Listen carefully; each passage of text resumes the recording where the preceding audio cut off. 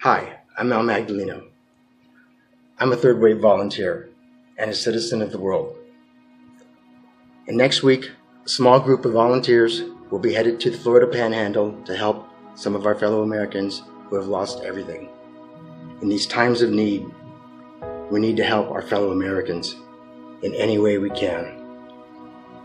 If you can, please donate any amount, $1, $5, $10, any amount you can. What you're about to see are some of their stories. Thank you.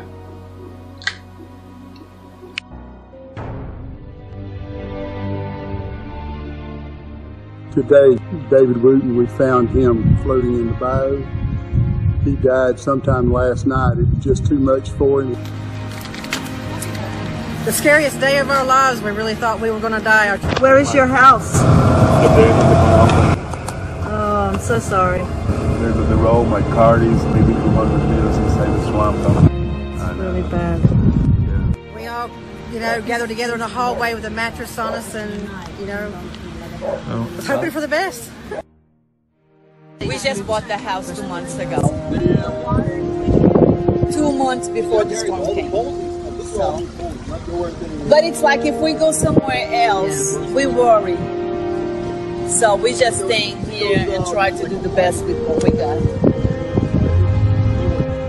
He died sometime last night. It was just too much for him. He's lost his wife. And I guess he figured he just didn't have anything else to live for because everything was tore up so bad.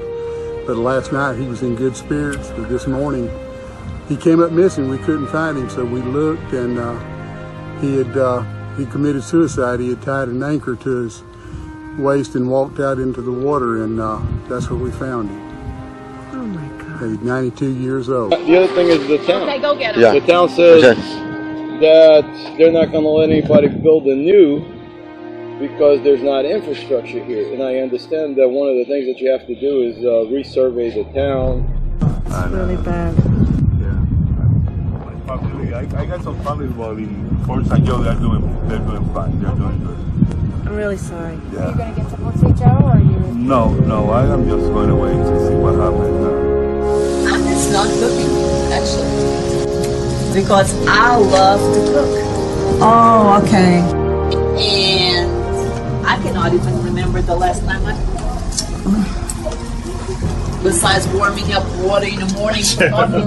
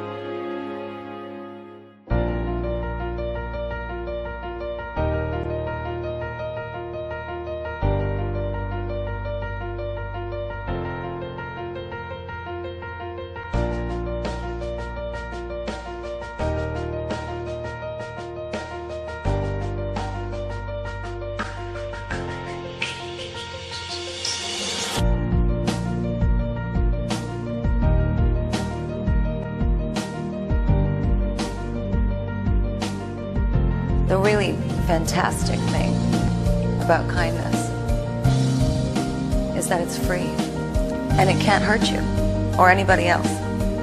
It is the thing that brings us all together.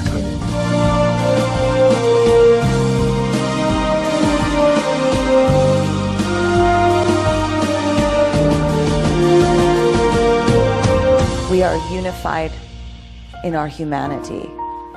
And the only thing that we all know, we all appreciate in one another, is kindness.